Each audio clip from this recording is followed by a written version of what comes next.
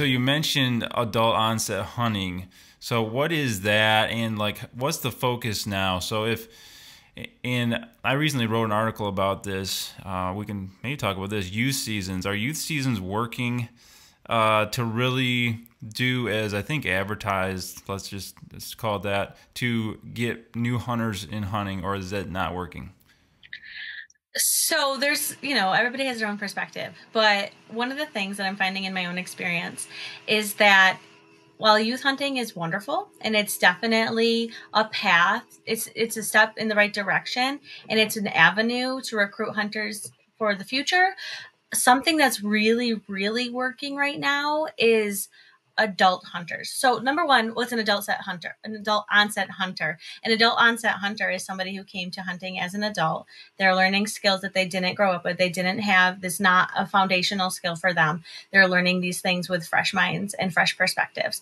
And when you teach a hunter, an adult hunter, this skill, they're more likely to maintain it. They're more likely to invest money into it. They're more likely to have the resources to continue this. Where when you invest in maybe mentoring youth hunters, while it's great and I support it, and I think most agencies do, the youth in itself can't pay for licensing. They can't pay for gear. They usually can't drive themselves to and from hunting locations.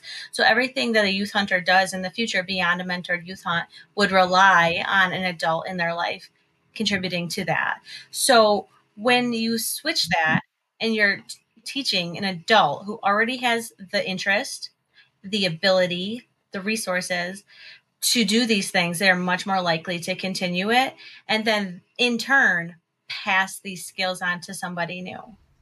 Yeah, that's a much shorter path to getting a hunter, right? Like, and also from people I've talked to, a lot of the youth hunters that participate in youth season are already in a hunting family anyway, so they're going to hunt either way, right? So it's just like a bonus season for them. It's cool, but it's not getting a new hunter into hunting. Whereas these adults, the adult onset hunters, are maybe from different backgrounds, right?